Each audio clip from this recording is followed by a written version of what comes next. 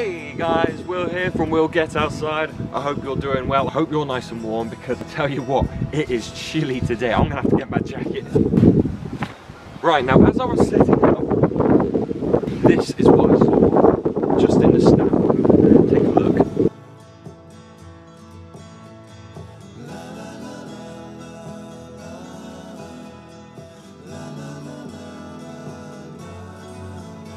That's right, otters. So there's otters living in that river over there.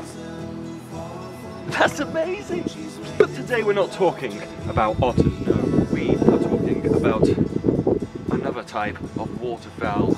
We've discussed swans, but now we're going to talk about geese. But not just any geese, we're going to be talking about Canadian geese. But in order to do that, I'm going to have to go find them, which means we are going to go on a little trek. So let's get going on this mini adventure.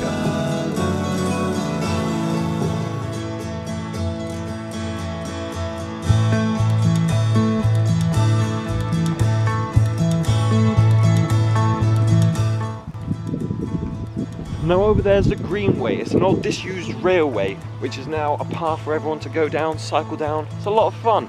And we're heading to that bridge right now. Here we are on top of said bridge. Now this is the Greenway. I have many memories coming down here, but I tell you what, there was a lot of mud to get through to get here. Take a look.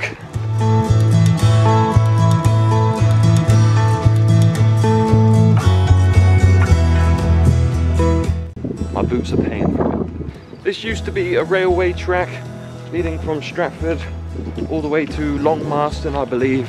It was closed in 1976, and then around the 1980s it got turned into this pathway. Now we have to go this way to find our geese because I can't exactly. Could have used a canoe. Alright, here we are in the field of geese. Now let's get down to scientifics, alright? The scientific name for a Canada goose is Orenta canadensis. Now the reason it's called is because its origin is Canada.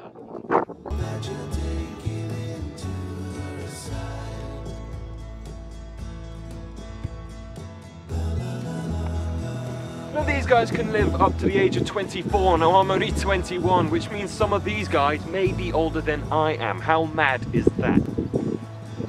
Now the Canada goose is recognisable by their long black neck and their little, I don't know, chin strap, their little white chin strap that they have.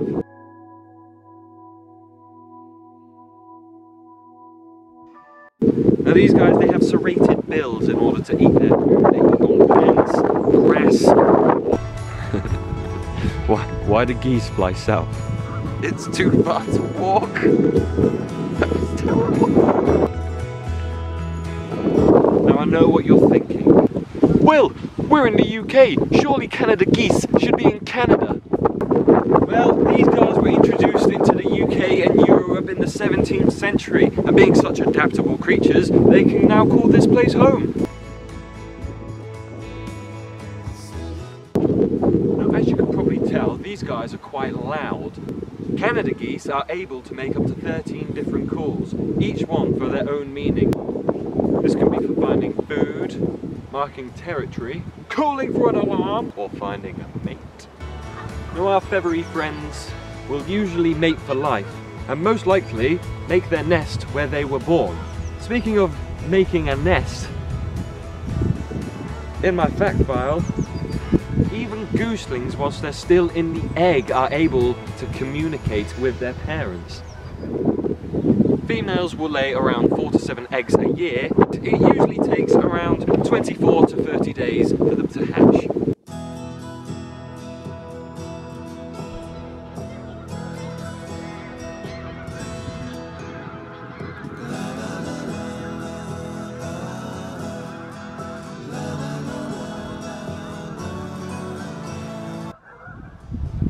Well, I may have scared them off, but I hope you're able to see their perfect V formation. Now the reason that geese fly like this is because when the centre one at the front is flying, he's the navigator. He's deciding which way the flock is going to go.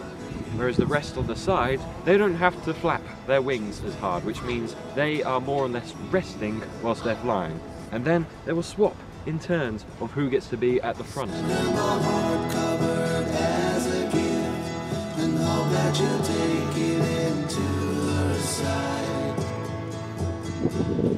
Well, there you go. Now you know some more facts about the Canada goose.